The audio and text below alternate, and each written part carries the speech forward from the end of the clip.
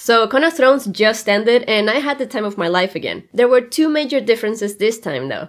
First, it was in Dallas, Texas instead of Nashville, Tennessee, and second, my hair was way longer. Just kidding, there were many differences, but we'll get into it eventually. Let's start from the beginning. No! You're now watching Because Geek. For those of you who don't know, Con of Thrones is a Game of Thrones convention, pretty obvious stuff right there, where you can enjoy a bunch of different panels packed with a bunch of different topics about both the show and the books. You get to see a ton of amazing cosplay, you have the chance to get pictures and autographs from some of the Game of Thrones actors, and you also get to meet some of your favorite Game of Thrones YouTubers, podcasters, bloggers, and all that. Plus, of course, there is always the marketplace, where you can buy all of the Game of Thrones related loot that your little heart desires. This con is always moving around. As I said, last year it was in Nashville, and this year it was in Dallas. And they've already confirmed that the next one will be in a new city, but we'll just have to wait for them to announce which one it will be. Con of Thrones is actually making me visit a bunch of different places that I've never been to in the States. I should probably get one of those scratch map thingies. Yeah. Regarding the guest actors, they usually get the ones with smaller roles. But there's always one major one. Last year it was Ewan Reon, who plays Ramsay, and this year it was Joe Dempsey, who plays Gendry. Bastards. Bastards everywhere. But this year we also got some cool actresses like Hannah Murray, who plays Gilly, Sibel Kekili, who plays Shay, and Esme Bianco, who plays Ross. We're hoping that next year they can bring even bigger actors because they will be done filming the final season of the show, and hopefully they won't be as busy. But yeah, so this year I tried to learn from my mistakes. Last year I arrived right as the con started and left right as the con ended, which left me no time to do anything and it all felt rushed and it wasn't the greatest. So this year I arrived 2 days early and left 2 days later, which was way better because other than having time to relax, we were also able to do a bit of touristy stuff, like visiting the Dealey Plaza, which is a bit depressing, but it's a must if it's your first time in Dallas. Okay, so it's 7 floors tall. You got him from the 6th floor. The window all the way on the right. You see a bunch of arched windows. Oh, there's the fucking underpass. There's a grassy knoll. The grassy knoll is right over there. Yeah. Are we going over there? Yeah, we'll go over there. Alright. Like the square window is where he was when he made the shot. The one at the very end? Yeah, the one at the right side, second from the top. This window.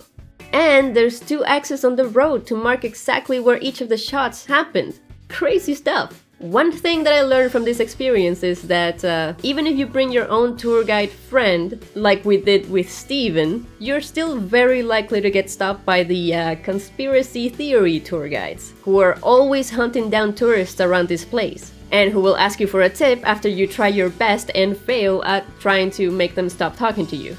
Y'all gather around. I don't want nobody missing shit. Actually, Arthur, I'm going to say, we don't have a lot of time. We got to go catch a movie. We got to go get dinner and okay, stuff. I still want to show them what a better shot. Yeah. Don't get me wrong, I love conspiracy theories, okay? And if you do, these guys will tell you stuff that will blow your mind. But just make sure that you bring some cash with you. Unless you're as cold-hearted as the Night King. But yeah, other than touristy things, on those first 2 days we also had time to look around the hotel and the panel rooms to make sure that we learned where everything was so we didn't get lost and arrive late to our panels like it might have happened last year. We also had time to go to the Solo movie. I don't have pictures from that, but here's a picture of the poster. We had time to go on a grocery shopping trip with a hilariously drunken Eddie. Haggard, worn down, face weathered, the storms of life. Chiseled, etched in my face. Which helped us get our fridge ready for the whole weekend. And we got to play with puppies! Yay! And then, it was time for the con. Luckily we were able to sleep in that first morning. On Friday I basically only had one panel at 3 p.m. And I quickly realized that having one panel so late can be worse than having one early in the morning because you're just sitting around the whole time just waiting for this panel to come, building up those nerves for hours. The panel was called The Wars to Come, and it was all about Season 8 predictions. I did it with Manu, Sue from Watchers on the Wall, and Sir Hunt. If you guys came to that panel, it wasn't my best and I apologize, I was still warming up for the weekend. Luckily, I had more prediction panels on Saturday, so I was able to make up for it. But before we move on to Saturday, I was also part of the trivia panel on Friday night, which was a ton of fun, especially when I got to read some of the questions while playing a really cool video that Tarzan had asked me to make just for this, and it was just super rewarding to see how much people enjoyed it too. I will leave a link in the description if you want to check it out and test your knowledge, but I should warn you that these questions are fucking hard. All throughout the day I met lots of awesome people in person, but I only got pictures with a few of them because I kept forgetting to take out my camera. Damn it! But yeah, I got pictures with Luca from Watchers on the Wall, the awesome Shire Post team who were playing my video at their booth. That was so cool. If you haven't watched that video, it's popping up in the corner right now. Huge shout out to them. And then one of the coolest things too was finding out that King McKay had come to the con. That's him right there. Yeah! Game of Thrones YouTuber OG, man. I was watching his videos before I even started my own channel. And no, I am not 4'10", I am 5'4", I was just leaning back, okay? And the other super cool thing that happened on Friday was receiving this awesome gift from Doc Holliday. He had been talking about designing a Proto Geek t-shirt for me for months, and it's finally done, and it turned out so good! Just look at it, it's like a little caveman with glasses and my signature hat on. Proto Geek. Yeah! He also got me my actual t-shirt size, which is extra small. Yeah, I wear extra small. Yeah, I know, I'm tiny as hell. I managed to stay pretty damn sober for the first 2 nights because, you know, I had 10 AM panels to show up to and I'm a responsible adult and all that. My first 10 AM panel on Saturday was about Littlefinger, who, as many of you already know, is my favorite character. And of course I really enjoyed the panel, plus the research that I had to do beforehand on what it's like to be a psychopath. I did that one with Oz from Watchers on the Wall and also Jocelyn, who I had actually met last year because we also had a panel together last year. She's like my panel buddy now. At the end of that panel, I met the awesome Linda, who showed me a lot of support, and I am super grateful for that. And we actually kept running into each other at the bathroom, which was hilarious. But yeah, an hour later was the After the Wall panel, where Phil, Tony, Patrick, and I discussed things like where the Night King would go, how he would get defeated, what would happen after everything is done, and stuff like that. Then, another hour later, we had our YouTube meet and greet, which was supposed to be just us standing around in a room talking to people, but Tony and Mark ended up turning it into an actual panel, putting all of us up on stage, and as you can see, there were many of us up on that table. But it turned out alright. It was a lot of fun doing it that way. We all told our stories, and people asked us questions, and it was great. And then I met another one of my patrons, Skull Vikings, who brought his really sweet daughter with her really cool hair.